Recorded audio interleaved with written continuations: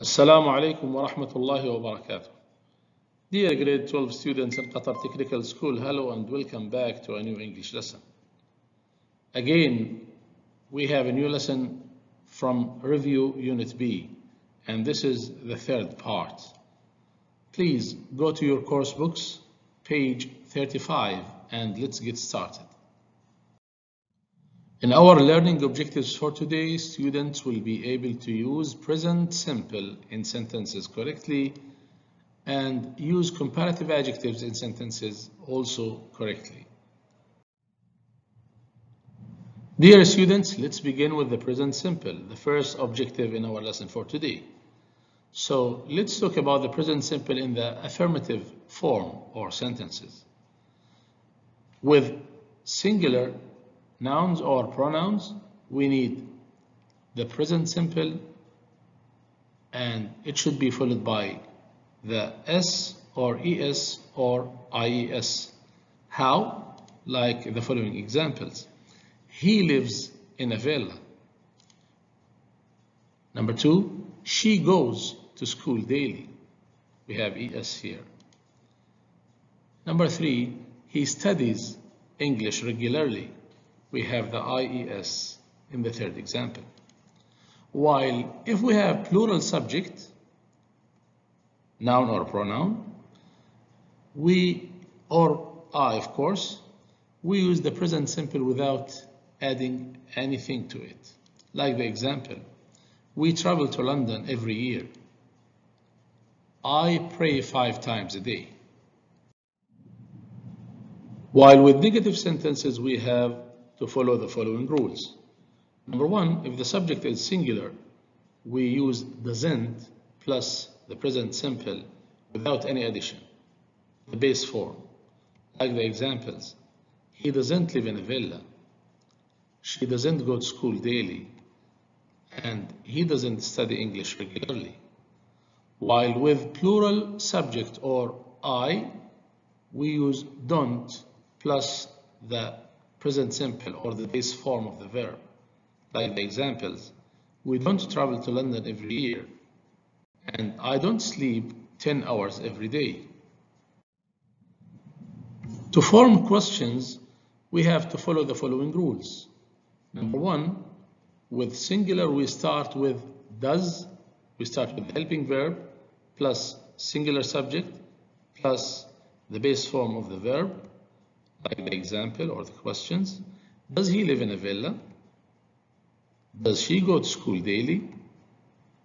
And does he study English regularly?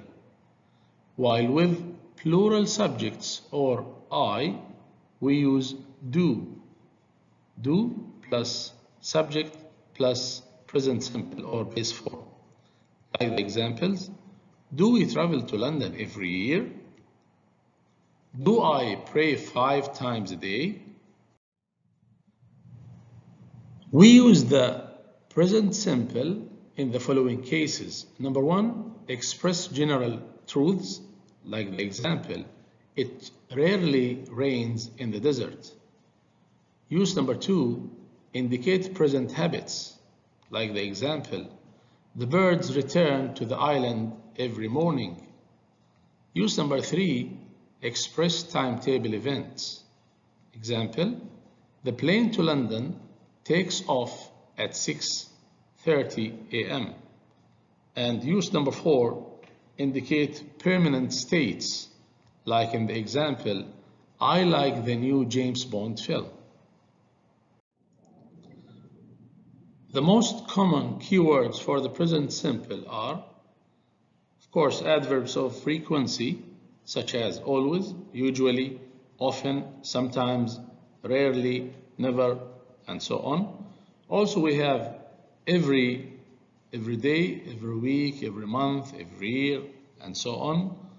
Or daily, weekly, monthly, yearly, annually, and so on. Dear students, please now check your understanding of this lesson or this part of the lesson about the present simple by correcting the verb or verbs in brackets. Pause the video and come back to check your answers. Number 1, I don't come to school every day. Number 2, he always brushes his teeth before bedtime. Number 3, which is a question, do you often watch films? Number 4, she doesn't work in the company or in that company. Number 5, it doesn't usually rain in Qatar during summer.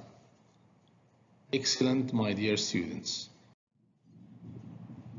Dear students, let's now move to the second objective in our lesson for today, which is comparison.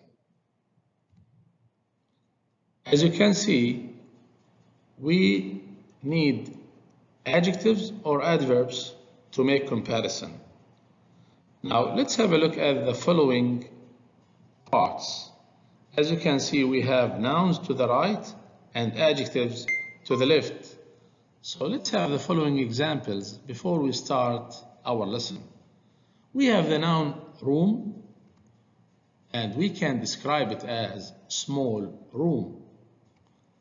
Bag, we describe it as old bag. Jacket, nice jacket. And woman, kind woman. Now, to make comparison, we need adjectives, and also we need nouns or pronouns.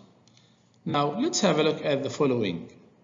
We have this tower, and on the other hand, we have another tower. Now, let's compare between these two towers regarding to height. So we say the first tower here to the left is higher than the second tower to the right. Another example, we have this very fast car, Ferrari, and we have another car to the right. So we say the first car, Ferrari, is faster than the second car.